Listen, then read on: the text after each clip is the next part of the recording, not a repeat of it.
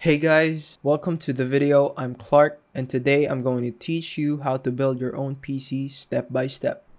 First, let's do a quick rundown on the parts. But before I introduce the parts, when buying parts for a PC, please do some research on what your PC parts are going to be and make sure that they are compatible with each other. A very useful site that I recommend is PC Part Picker and its System Builder. This PC is going to be an AMD build, so for the CPU we have a Ryzen 5 2600 that has 6 cores and 12 threads. Next, for the motherboard we have an X-A320M gaming motherboard from Asus. For the power supply we have a Lightpower 550 watt power supply from Thermaltake. For storage we have a 120GB SSD from KingMax. This is where we are going to install our Windows 10 on. Next, you have 2 sticks of 8GB of DDR4 RAM from T-Force, which is RGB. And lastly, you have the graphics card, a GTX 1050 Ti with 4GB of VRAM from Palette. And for the case, we'll introduce that later on in the video. Okay, let's unbox the Ryzen CPU. Here is the stock AMD cooler that comes with it. An adequate cooler for this PC because you won't be overclocking on this motherboard. To mount this, you'll have to screw in these 4 screws to the back plate of the motherboard. This also has a 4-pin fan cable that you need to plug into the motherboard. The CPU is a 2nd gen Ryzen, a Ryzen 5 2600. It has 6 cores and 12 threads with a base clock speed of 3.4 GHz and a max boost clock of up to 3.9 GHz. For the RAM, we have 2 8GB sticks of T-Force Delta from Team Group. It also has RGB lighting. Its speed is at 2400 MHz. For Ryzen CPUs, it's ideal for your RAM speed to be around 3000 plus MHz, so we'll have to deal with this for now. Then the GTX 1050 Ti. It has 4GB of VRAM, enough for running single-player games on low to medium settings at 1080p and very capable of running esports titles at high settings. This palette model also features an HDMI port, DVI, and DisplayPort, so you can have up to 3 displays using this GPU. Now for the A320 motherboard from Asus. Its form factor is M80X. You can determine this when the motherboard has an M at the end of its name, like B450M or in this case A320M. In the box, you'll find the motherboard, the I/O shield, and the manual. In the middle, you'll find the CPU socket where you'll put the CPU in. Beside that are the RAM slots. This motherboard has 4. Some motherboards have only 2, so please consider that when you're choosing your motherboards. Next is the PCIe slot. This is where you will put your graphics card in. Then we have the 8-pin and 24-pin ATX for power delivery coming from our power supply. So near the CPU socket and RAM slot is the CPU fan header. You'll need to connect your CPU fan cable here. At the bottom right part of the motherboard, you'll find the SATA ports where you'll connect your storage devices. To the right of that is the front panel I/O pins where you'll connect the front I/O cables from your PC case. And for the other parts of the motherboard, please refer to its manual. So all AM4 AMD motherboards right from the box already has the back plate and its brackets installed, but for me it has already been removed. For the storage, we have a KingMax 120GB SSD. This will make your boot times faster, although at the cost of its capacity. So by capacity, SSDs are much more expensive than hard drives because of its speed. For the power supply, we have a Lightpower 550 watt. We'll discuss more about it later. So for the tools you'll need is a screwdriver, a Phillips head, and thermal paste if your cooler doesn't already have pre-applied thermal paste on it. And then wire cutters for finishing up your cable management at the end of the build. You might also need some zip ties and or a long nose. Well then, let's build the PC. So again, let's unbox the motherboard and place the motherboard on top of the box. The box will be our temporary workbench so that the motherboard won't build up any static. Next, get your CPU and your CPU cooler. Here is the Ryzen 5 2600 and its stock cooler. Then let's unlock the latch of the CPU socket and then match the corner of the CPU and the socket with the indicated arrow. Then we'll place the CPU into the socket. The CPU should just fall into place with little resistance. Don't force or push the CPU into the socket or its pins will bend, and we don't want that. Like that, lock the latch to secure the CPU in the socket. Now if your heatsink already has thermal paste pre-applied on it, just screw it in. But mine doesn't, so I need to put thermal paste on the CPU and spread it. Then screw it in. I use this spreading tool that came with the thermal paste so that the CPU has a nice and even coating in between it and the CPU cooler when it's mounted. Now let's mount and screw the heatsink on the CPU. Line up these 4 screws with the hose, make sure the back plate is there, and just screw it in. Now we want to screw it in an X pattern so that the pressure would be spread evenly across the CPU. So what I do here is turn the screwdriver 4 times on each screw at a cross pattern and repeat that until it doesn't let me screw in anymore. AMD's mounting design has a safety feature in place so that you won't be able to over tighten the CPU cooler. So when it doesn't let you screw it in anymore, stop. Now let's plug in the CPU fan in the CPU fan header beside the RAM slots, or check your manual and locate where it is at. Next, we'll install the RAM. Make sure the RAM is oriented in the right direction.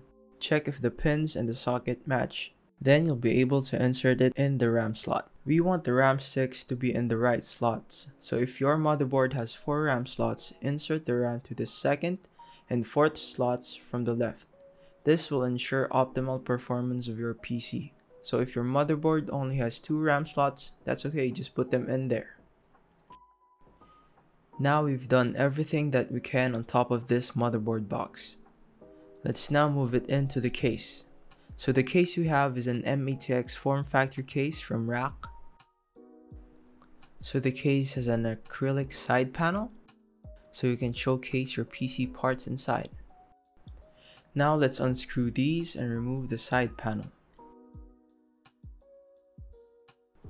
These are the front I/O cables, and these are the front I/O.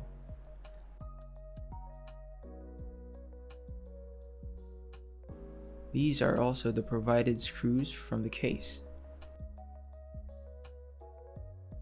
Now let's flip this and remove the back side panel.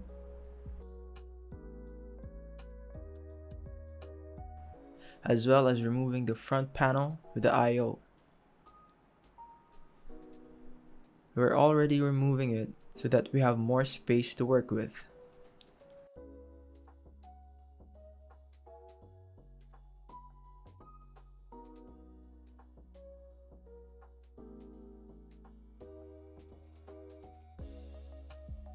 So this case can fit 3 120mm fans in the front, 1 in the rear, and 2 up top, all 120mm fans. A typical fan setup would be 3 intakes in the front and 3 exhausts in the rear at the top. This is commonly the most optimal airflow for most cases. So this area is the motherboard tray where we'll put the motherboard on, and below is the PSU shroud where we will place the PSU and as well as use the shroud to hide the excess cables from the power supply. These are the screws, and we're gonna need these gold screws called standoffs where the motherboard screws will be screwed into. So the pre-installed standoffs here are not enough for our motherboard, so we need to screw in the 2 extra standoffs in the case. I first hand tighten them and then tighten them more with a long nose. Next, we're gonna find these screws in the provided screw bag. Now we're going to install the I/O shield first into the case. This is a very important part, so do this first. Push the corners of the I/O shield until you hear a click to lock it in place. Next, let's install the motherboard. Place the motherboard onto the tray and then match the motherboard holes with the standoffs. So we want to line up the motherboard holes with the standoff so we can screw it in correctly and properly mount the motherboard onto the case. Let's screw these in so that the motherboard is secure in the case.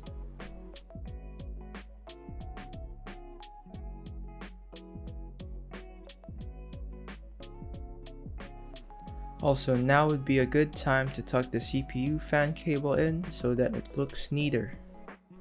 Now let's install the PSU.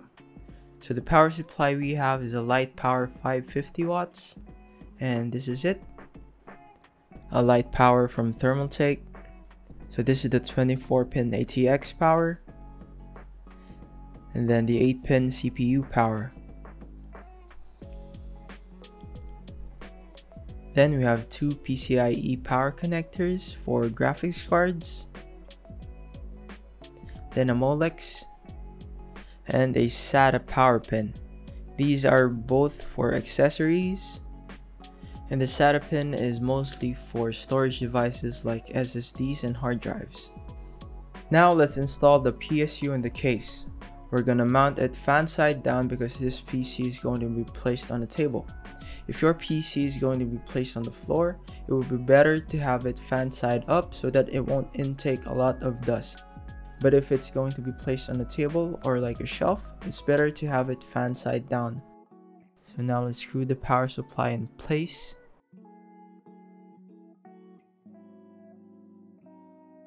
Now we're going to route the 24-pin and the 8-pin into the front of the case.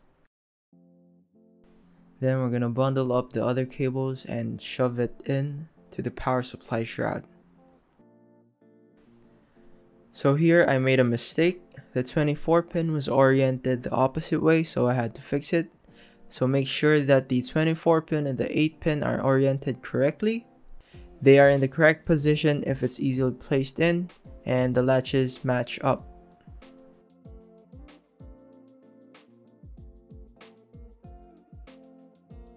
Let's install the graphics card now.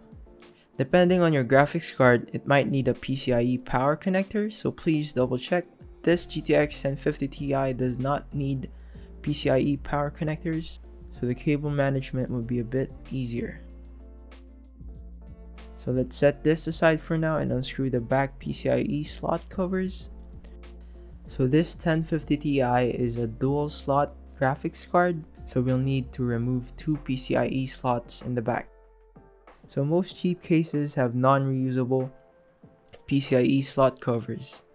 You need to bend it and snap it off to remove it, like this. And you can't put it back again, so double check when removing these. So now let's place the graphics card in. So we're gonna line up the PCIe pins to the PCIe slot. So that should be easy enough.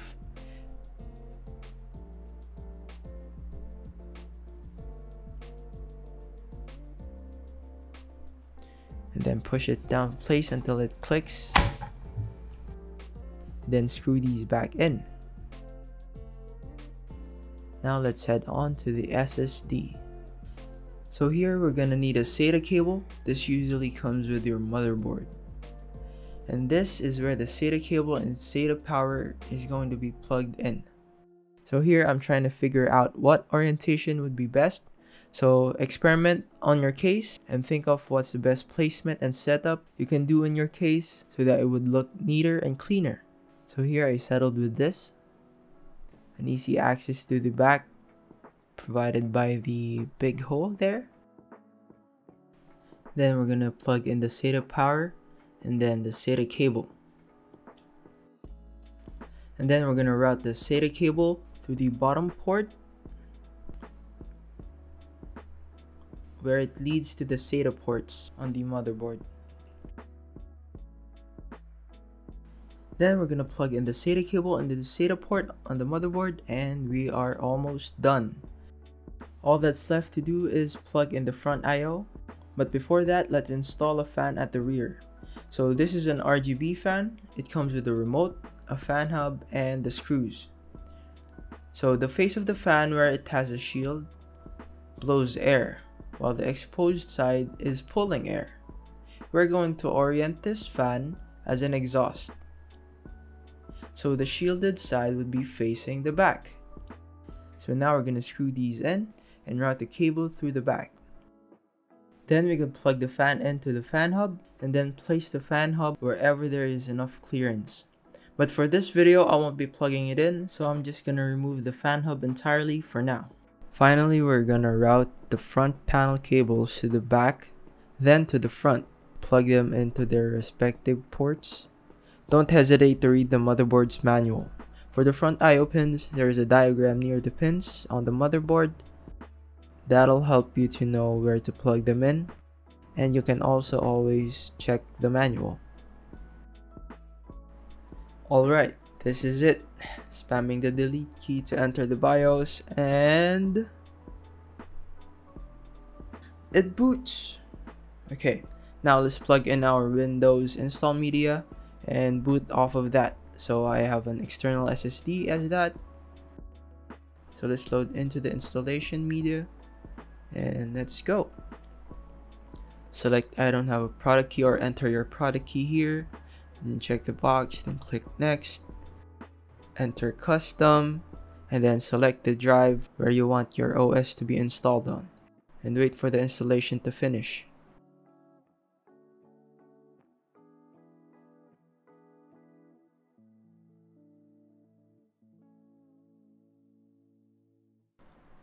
Here we'll just click yes, yes, yes, and next. We can always change that when we are in Windows. And for the network, I've disconnected my Wi-Fi and my Ethernet. Then enter your name, and then you can check or uncheck those. And we are almost there, and we have Windows installed. Now I'm gonna install the drivers for NVIDIA Ryzen, and also programs such as Heaven Benchmark, Prime 95, and HW Monitor for monitoring temps of the graphics card and the CPU. And finally, we're gonna install Asus RGB software from the motherboard's driver support site, and there we go.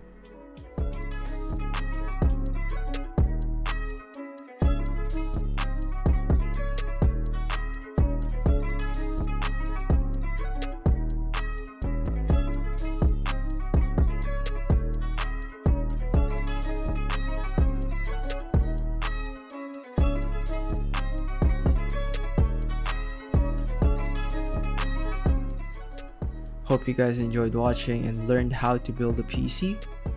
And yeah, peace.